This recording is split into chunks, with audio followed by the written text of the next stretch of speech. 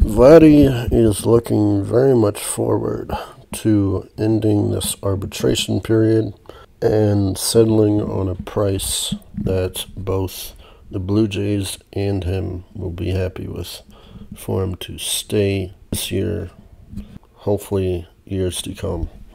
We all know that Vladdy had probably one of his worst seasons since his MVP season, and he has some big expectations for himself and the Blue Jays. He wants to win it all in 2024.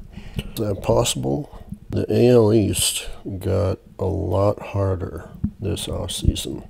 Probably won't make the playoffs. All the big names are on a lot of teams that underperformed last year. I'm sensing that once all the dust settles, we could at least get to the second round of the playoffs.